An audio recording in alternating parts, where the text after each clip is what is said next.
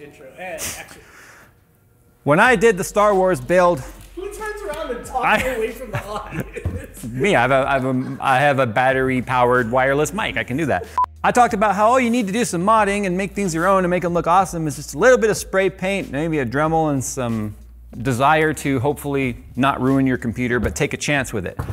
One of the things though that I see commonly asked is, I don't like the color of my heatsink. Can I spray paint it? And the general consensus has been, don't do that because the paint will insulate the cooler, it will reduce its cooling efficiency and raise your temperatures. But Jay, Be Quiet has black fins and stuff. Well, these are ceramic coated, which they say has caused zero difference in terms of their temperature differences. So today, we thought about using this for today's video, but it's already black, so why would we spray paint it? We are gonna do it before and after. We are gonna see what happens when we take this Noctua NH-U12S, which is a fairly standard size heatsink tower. And we're gonna see what happens when we pair it with our 9900K, and then we're gonna spray paint it thick. So it's all black and looks good. But we're gonna see what actually happened to the temperatures. This is where you guys need to comment down below at this point of the video. Predictions, do you think it's gonna matter? I personally am torn on this. I think we might see a couple of C difference, but I don't think it's gonna be this catastrophic failure of cooling like a lot of people seem to think it's gonna be. So right now, while we go to commercial break, take those comments, put them down below. Is it gonna be bad or is it not gonna matter? Or is it gonna matter a little bit, but not enough to truly matter? Is it gonna be within margin of error? Is it gonna... On today's video, we're gonna show you how insulating your air cooler can actually do some bad stuff that you may not intend to happen. But we're also gonna show you using today's sponsor, how privacy.com can insulate your card numbers to make good things happen. Now, privacy.com is an online service that allows you to create custom cards that you can use when shopping online. Anywhere that accepts a credit card number or a debit card number will work with privacy.com. Now, the cool thing about this is you can set up a either reoccurring monthly payment for subscription services or even a one-time payment if you're worried about that sketchy site and whether or not it's actually safe. In fact, if somebody tries to use a card that's been closed or paused, you're immediately notified that a decline has occurred using one of your cards and where it was attempted to be used. Like some of you tried to do last month when we intentionally left those numbers on the screen. Shame on you, but also thanks for proving our point. Now, most of all, privacy.com is about peace of mind when shopping online. There are some pretty sophisticated tools out there trying to get your information, and the best thing to do is keep them from ever seeing your information when shopping online. So start hiding your real card numbers with privacy.com and use my link in the description below, privacy.com/Jays2cents, and you'll get $5 towards your first purchase. All right, so here's the NH-U12S installed onto our 9900KS. We have a couple of things here that we're gonna do for control because we need to control as many variables as possible. So we have the voltage set to adaptive with a target of 1.25, which is pretty low. But this is a 9900KS, so it's gonna go to 5 gigahertz all core anyway. We do have it locked to all core. We don't want it fluctuating. We also have the fan speed set in BIOS to 100%. We're looking for max thermal capability of this cooler, so having the fan change speed on us would not do us any good. Also having it locked to anything lower than its max cooling capacity or capability also doesn't paint the entire story of what the total cooling capacity of this situation is once we insulate the cooler with paint. We also have, we're doing Cinebench R20, and we're gonna add a third part to this too, because one of the things with the Noctua fans is they are extremely quiet, but they also do not move the most amount of air. So this is one of the older fans too, which is not as aggressive, I guess, as the black fans are. The black fans, they kind of made some changes where they were like, okay, maybe a little bit less noise optimization, more aesthetically pleasing. So the newer coolers that we have with the black fans actually move more air. So the third part we're gonna do is testing this not only before and after paint, but also with a better fan on there. We're gonna check that after we see what the delta is between the painted and non-painted. So we're gonna be using, after we've locked all those variables I just talked about, is Cinebench R20. We're gonna run this for only 2 minutes. It does not take that long for an air cooler to reach its max temp, unlike the water thermal capacity taking a long time to absorb all of that heat and that energy. Air coolers do it much quicker. But because Cinebench R20 is an AVX instruction test, it's like a visual representation of Prime 95 almost. It's just hammers the CPU. You're gonna see temps getting really hot with this cooler on this CPU in this test. But because we know that that's not a real world situation, we wanna see what the max thermal capacity is, obviously in this test before and after paint. I want to know what real world is going to be too. So we're going to do Far Cry 5, which is a combined CPU GPU test, which should give us a more realistic example of what the real world is going to experience. My concern and what I want to try and capture here, if it happens this way, is that you may see some temperature difference when painted at the extreme test, but you may not see that difference in a more realistic test. So that's one of the things that we want to check. Also too, another thing I'm doing to make sure that this stays consistent is we're using the same thermal compound for each test. So that's the NTH1 that comes with this cooler. Because again, we don't want to change thermal compounds because those are variables, and the scientific method says you have to control as many variables and count for them as much as possible. If you have too many variables that can affect the outcome of the test, then it's a flawed test. Otherwise known as every test we probably ever run around here, but that's okay. All right, so here's where our max temperatures were. Max temp was 96 on the package, and you can see a mixture of 90s and high 80s across the board. So the max temperature on this CPU is 105C. At 105C, that's our thermal junction max. That is where it will start reducing clock speeds and reducing voltage to save itself from overheating. That's way too close to comfort, obviously, but remember I said this test is also very unrealistic. This is a stress torture test. So now we need to see what's going to happen with Far Cry.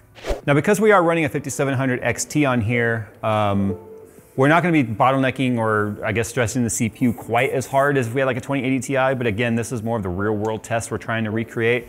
So at 1080p, this should not have any problem whatsoever, like throwing a decent amount of frame rate at the CPU. We're also going to run the benchmark 3 times manually, and then we're going to check the maximum temps back in hardware monitor. Now, the thing is, regarding how much paint to put on this, I'm not going to intentionally just lather the crap out of this with paint. I'm going to paint for full coverage so that you can't see any more of the silver, and then that's where we're going to leave it. I'm not going to do a primer or anything like that.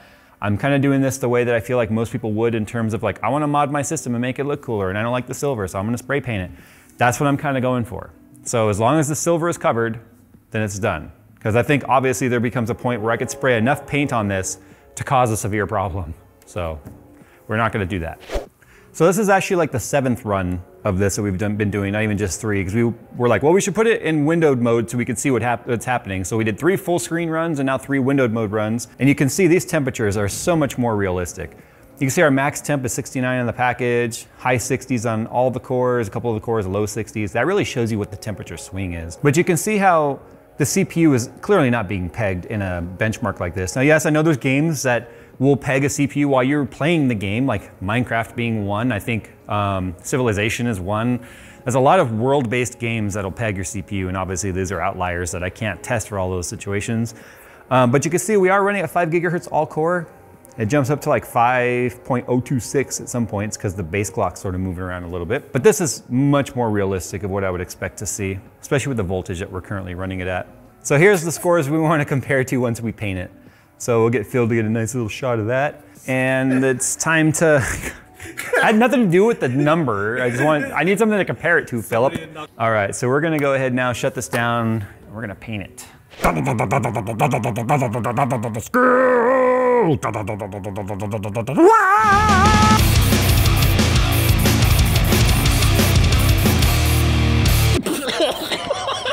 right, so here's the Be Quiet one, and here is the Noctua one. Took about 3 coats of paint. Now the key here is to make sure you get a nice thick buildup of paint where the actual part that touches the CPU. I'm just kidding, obviously we masked that off. Oh. Let's see. So Phil, this is your prediction point. Where you tell me if you think it did bad or not out of words. Do you think it hurt the temperatures at all? I think it's gonna be like maybe 2 degrees. I don't think it's gonna even. Okay, so you're gonna bet low, I'll bet high. Yeah, I really do not think that this is going to have changed at all, like in the least. Putting a dent in NVIDIA. The only thing AMD's denting is their own reputation with the driver. So we're all set up on the test bench here. We got Cinebench ready to go, but I realized I forgot to show you which paint we're using. We've used this paint a bunch around here. This is just the Krylon Fusion. It's an all-in-one paint and primer. This is satin black. I really like this paint because depending on the color that you go with, you can get some that dries super fast. Like here's the matte deep gray. This is the one we used on the Star Wars build, and it dries to the touch in 10 minutes. And it's dried to handle and sand in 30. So it's extremely fast acting, which is why we're able to do this video in the same day, and it's all dry and fast acting tonight. Okay, so we clearly gained some temperature kind of across the board. I know we gained 3C on the package. We went from 96 to 99, but all of these seem to be up between 3 and 4C. One of the cores almost hit 100. Now remember, 105 degrees Celsius is where this CPU will start to throttle. We also talked about the fact that this is a completely unrealistic test. However, if an A-B comparison is what we're looking for, we can already discern that when the max cooling capability of the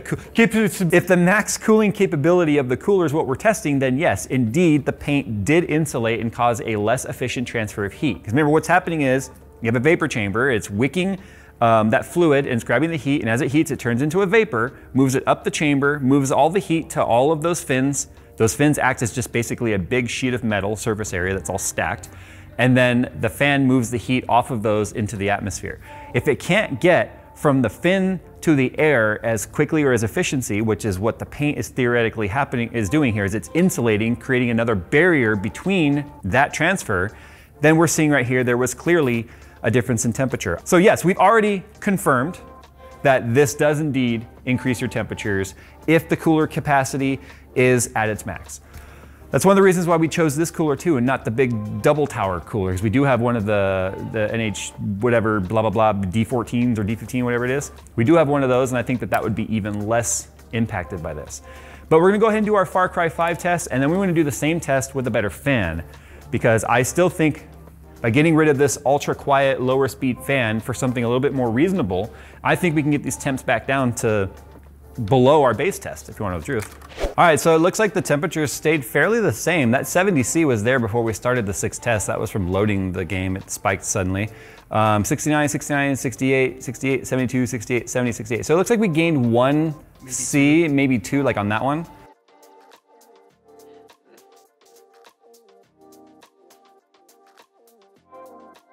So in true Mythbusters fashion, we've now confirmed, oh, and the test just ended. We've now confirmed that it does indeed insulate and particulate the heat and not let it out as well. So the question now is, what does it take? All right, well, we found a fan that moves more air. It's one of the older maglev LED fans from Corsair. It's Phil's old fan. And since we have less efficiency of the heat coming out, we need to just have more airs per paints. That's the formula, airs per paints in this particular instance. And ain't no replacement for displacement. All right, last test with the 2400 RPM maglev fan on here. That definitely is moving a crap ton more air. All right, so we'll run we'll let the 2 minutes go and we'll see where it lands. But so far the temps are significantly cooler.